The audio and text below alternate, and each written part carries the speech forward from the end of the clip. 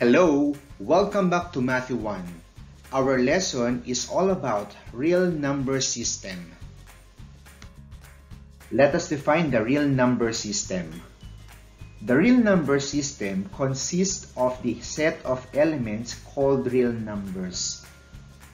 Real number is a positive, a negative, or zero and can be classified as either rational or irrational number. Para mas madaling maintindihan ng real numbers, let us use this diagram. Based sa definition, real numbers can be classified either as rational numbers or irrational numbers. So first, dun muna tayo sa rational numbers. Start tayo sa pinakababa. Natural numbers or N. They are also called counting numbers. What are the counting numbers? 1, 2, 3, 4, 5, 6, and so on. How about whole numbers or W? Consist of natural numbers and zero. Dadagdagan lang natin or may zero lang tayo kay whole numbers. Okay? Next, how about integers or Z? Counting numbers, their opposites, and zero. What are the examples? Negative 4, negative 3, negative 2, negative 1, 0, positive 1, positive 2, positive 3, positive 4, and so on. Pwede pa natin extend ang negative numbers. Okay? How about the rational numbers or Q? A number that can be expressed as a fraction. Every rational number can be written as either a terminating decimal or a repeating decimal. The examples are negative 0.25, 1.333, and of course, 1 over 2. Again, kapag sinabi nating natural numbers, whole numbers na siya, integers at rational numbers.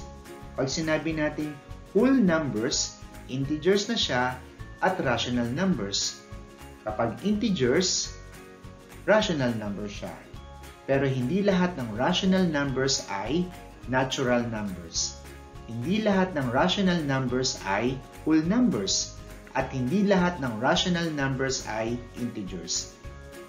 Now, let's move on to the irrational numbers or I. The square root of any number that is not a perfect square. Decimal does not terminate or repeat. What are the examples of irrational numbers? Square root of 2, because 2 is not a perfect square. Pi and square root of 11. Let's try to answer this. Tell whether the number is rational or not rational. 1 is negative 3 over 2. It is the ratio of two integers. Is it rational or not rational? Of course, 1 is rational. How about 2? 2 is a repeating decimal. Rational. 3 is an integer. Is it rational or not rational? Rational. How about 4?